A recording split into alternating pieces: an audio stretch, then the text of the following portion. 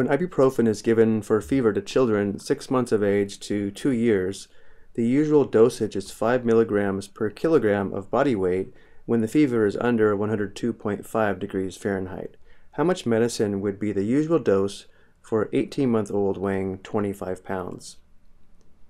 To determine the dosage, we first have to convert the pounds to kilograms, and once we have the weight in kilograms, we multiply by the rate of 5 milligrams per kilogram of body weight.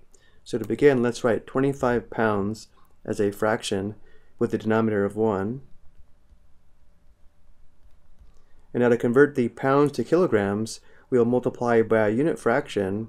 Using the conversion, 1 kilogram is approximately 2.2 pounds. Because we want pounds to simplify out of the product, and right now we have pounds in the numerator, we have to have pounds in the denominator and kilograms in the numerator. And since 1 kilogram is approximately 2.2 pounds, the unit fraction is 1 kilogram over 2.2 pounds.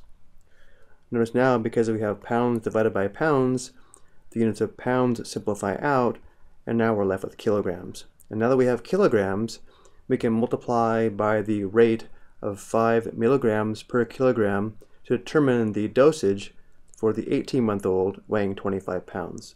So now I multiply by the rate of 5 milligrams per 1 kilogram of body weight. Notice how we have kilograms divided by kilograms. The units of kilograms simplify out, leaving us with milligrams, and therefore this product will give us the dosage amount. So multiplying in the numerator, notice how we have 25 times 5.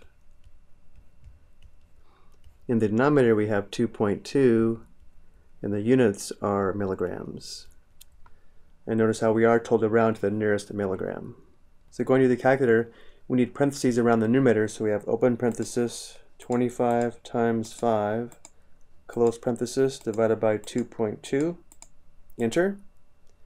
Rounding to the nearest milligram, we round up to 57. So now we know the dosage should be 57 milligrams of ibuprofen. I hope you found this helpful.